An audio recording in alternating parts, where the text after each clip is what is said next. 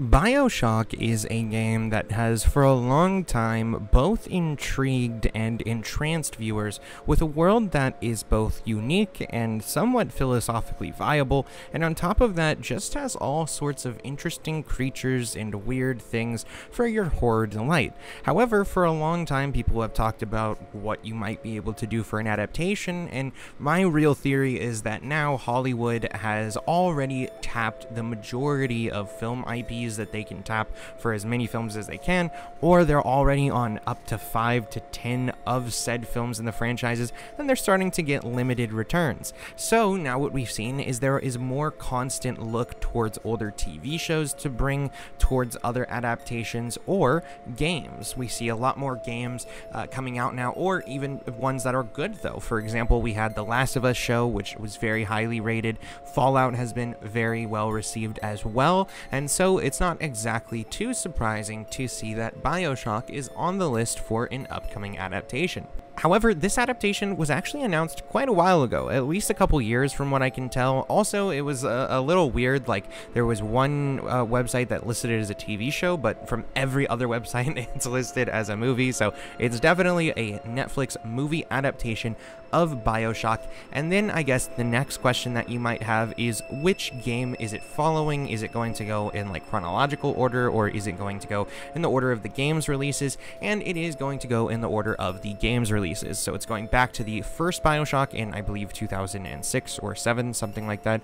And so they will be taking that and running with that for the screenplay. Now, the main thing with that, however, is that basically, I've never played the game. I'm not going to pretend I have, but from everything I'm seeing, from other people who are big fans of the game, they're stating that, for number one to be adapted well, they're really going to have to make some changes so that it could work within the screenplay, which, based off of like the limited understanding I have about the game, it has a super solid story, but I'm sure there are certain elements, of course, as with any game, that would need to be changed a bit for the television. But generally, the other thing we know too is, well, first of all, we do know the director and screenplay writer, and we will get there in a moment. However, due to the writer's strike, everything for this show was pushed off drastically. It already wasn't going to be out until at least 2025, if not 2026, and now they're looking at more like a 2027 or even 2028 release date, so it will be quite a while away.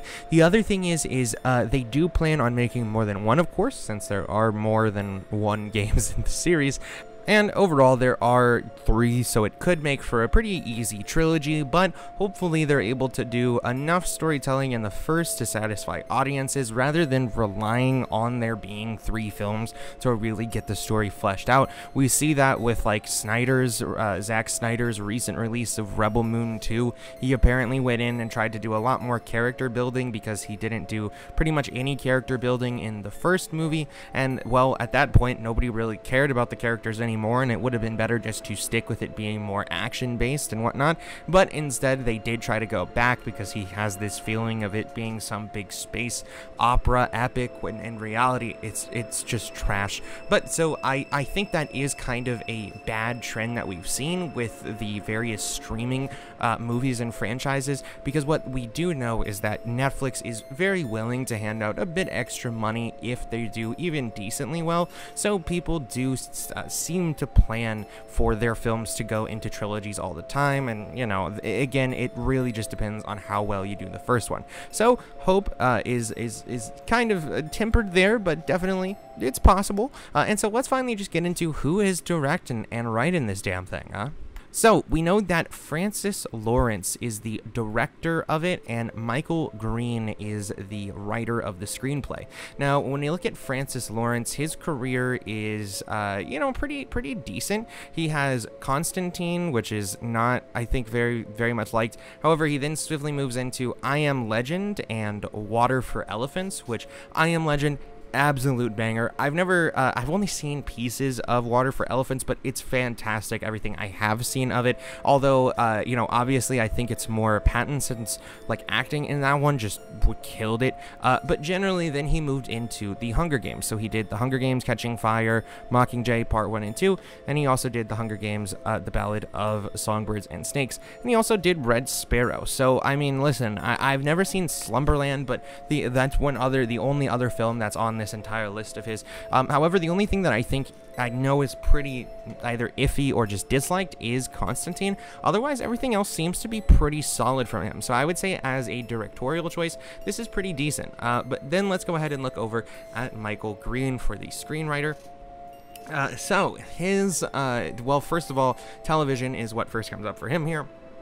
However, when we move over to the feature films is where things start to get really concerning. I will say that, like, the television shows, he has, like, an episode of Sex and the City that he wrote, like, Snoop's, Smallville, Jack and Bobby, whatever that is, a bunch of stuff. However, and I'm really not too much into television, so I'm not gonna say too much about those.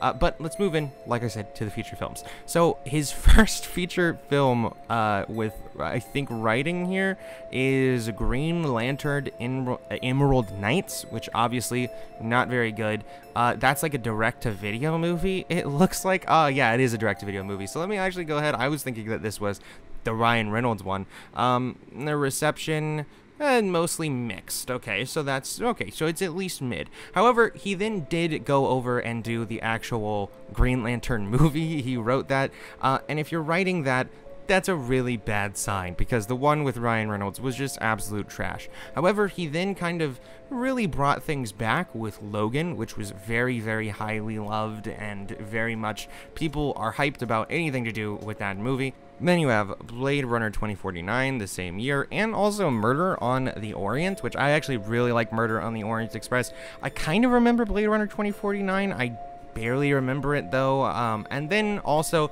he has a couple of other things like Jungle Cruise, which I never saw, Death on the Nile, Haunting in Venice, absolute banger. Apparently he's been brought in for Blade, which obviously we don't know how that's going to turn out yet. But so really he has like 1 or 2 movies in there that are kind of questionable, but overall pretty solid record as well. So when it comes to the director and the writer for the upcoming BioShock movie, they've definitely gotten a good pair of people in there that seem to actually care about what the actual story is from the games. For example, the director said, me and Cameron, who work with me, and Michael are getting to do what we want to do, which is great. A lot of it is staying really true to the game itself though, and we're talking to Take-Two and Ken Levine to make sure we stay accurate to the games, which is absolutely great to hear. You know, sometimes you hear people that are working on these that really shit talk the games, or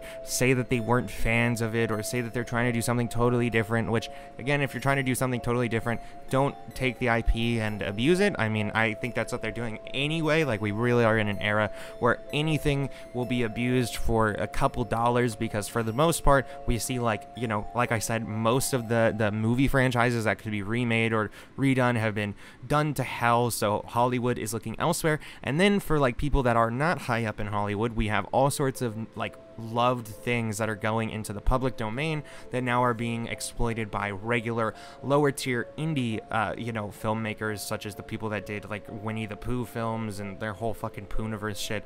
I despise it. It's just the worst thing ever. But it is definitely nice to hear that such a beloved franchise like BioShock is getting a pretty solid and interesting you know, movie made about it. So what do you guys think about this? Do you think that it sounds good? Do you think that it sounds bad? Do you think that they should have maybe started with BioShock Infinite, or do you think that starting with the first game works better? You know, who do you think that they should get for the cast? You know, they haven't really said anything about casting yet, because like I said, they were pushed off with even writing because of the whole, you know, writer strike and everything. But I'm definitely really interested to see how this turns out overall, and I'm definitely excited to see what you guys have to say in the comments. Besides that, guys, you can follow us here for more gaming-related news, movie-related news, and anything else, as well as we have Gaming Sessions, which is my brother, who also does even more gaming stuff and more in-depth stuff than I usually do. Typically, I cover, like, when games and movies intersect, and he covers pretty much just gaming content, but I am going to try to do a little bit more of, like, gaming culture stuff on here every now and again, but of course, we will still remain predominantly movies, and also even some music-related stuff. All that stuff hopefully will be coming out here soon, and besides that, guys, I'll see you all in the next one.